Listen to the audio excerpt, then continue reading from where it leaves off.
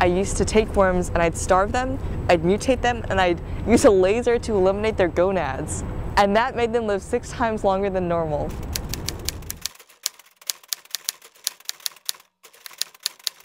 I decided that I wanted to work on a problem in biology.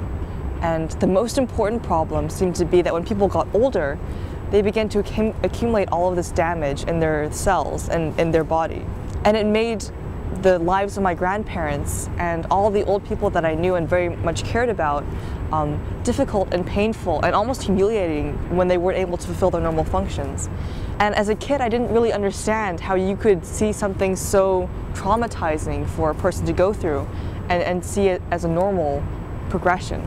And so I started looking into what scientists were working on this kind of disease. And the first name that popped up was the most wonderful woman that I've ever met, Cynthia Kenyon. She is the best anti-aging researcher in the world, personal opinion, and she works here actually at UCSF. And so when I was 12 and I was living in New Zealand, I emailed her and said, can I please come and just see your lab? Like, we're coming out for a vacation, I just want to be able to step into the place that you work. And extraordinarily enough, after coming to her lab for a couple of hours, she said, if you come out here to America full time at any point, you can come work at my lab. Which was, I think, the beginning of everything.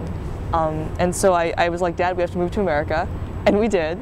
And I worked in her lab for 2 years, and I learned biology from the grad school classes that were going on here. And that was sort of the kicking point for me. That was when I got to experience what it was like to actually be in the lab and not just read about people doing experiments.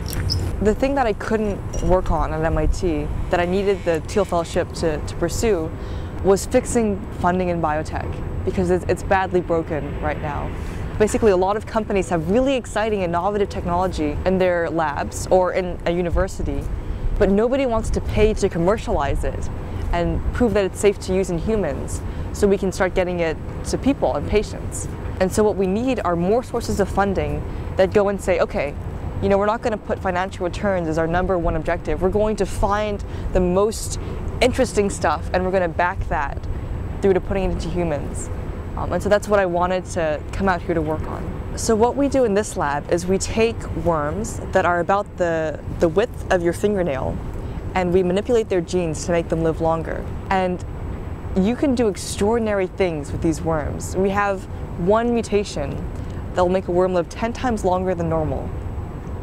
And the same mutation is overrepresented in human centenarians. One really awesome experience that I've had is being told by old pharma guys that you definitively cannot do this thing, that this is impossible and you will fail, and here's how you'll fail.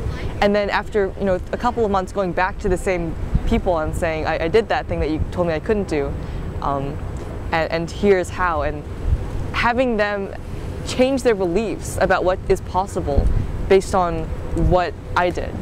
And I definitely think youth pushes you in that direction.